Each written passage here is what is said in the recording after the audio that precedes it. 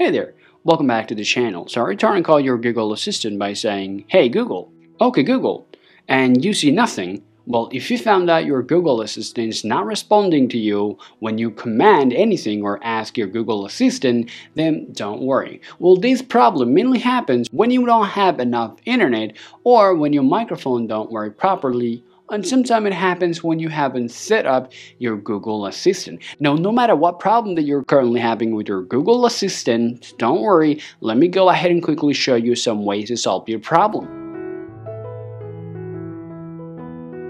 Now, to solve your problem, the very first and important things that we're going to go ahead and take a look at is your internet. If you found out that you were having bad internet connection, then all you can do, you can enable airplane mode, wait around some time, and then turn it back off. Well, if you see your internet is working fine, but still your Google Assistant is not replying you back, then the next thing that you want to do, then go ahead and just choose your settings here and scroll down here in order to choose your privacy. From here, make sure your microphone access is turned on from there, and then tap on the permission manager. From there, you want to tap on your microphone.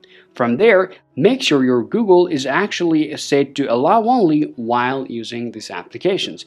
At the same time, just get out of here. Then just go ahead and open up your setting one more time here. Just scroll down, and now choose your Google. And then just scroll down here and choose a setting for Google Apps. Now choose a search assistant and voice. Now you need to choose Google Assistant.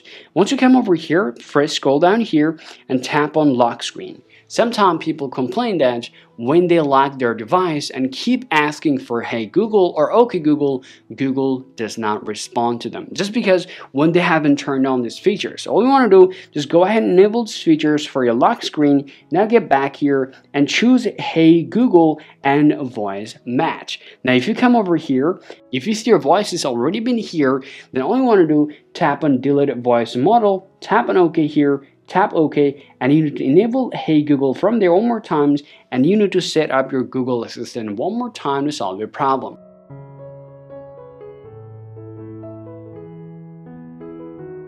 Alright, now after doing all the process on your Android device, then just go ahead and ask a little question to Google Assistant. "Hey Google, set a timer for 3 minutes. So as you guys can see right now, the Google Assistant is working completely fine without giving me any error, and now it's completely responsible. And this is how you guys can literally make your Google Assistant back to work again, and this is how you can solve your problem. If you find this video useful, go ahead and drop a like and subscribe to the channel. Thank you for watching, and I'll talk to you later.